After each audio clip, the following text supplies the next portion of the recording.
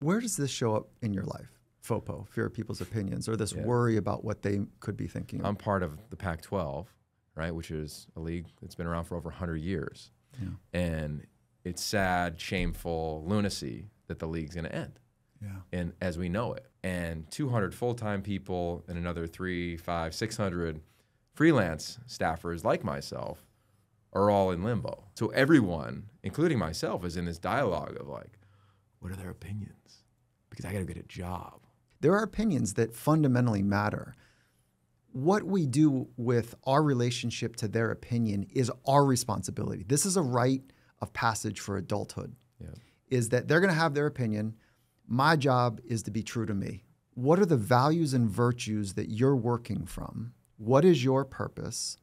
And when you're met with a moment of stress or pressure, are you true to those values and virtues?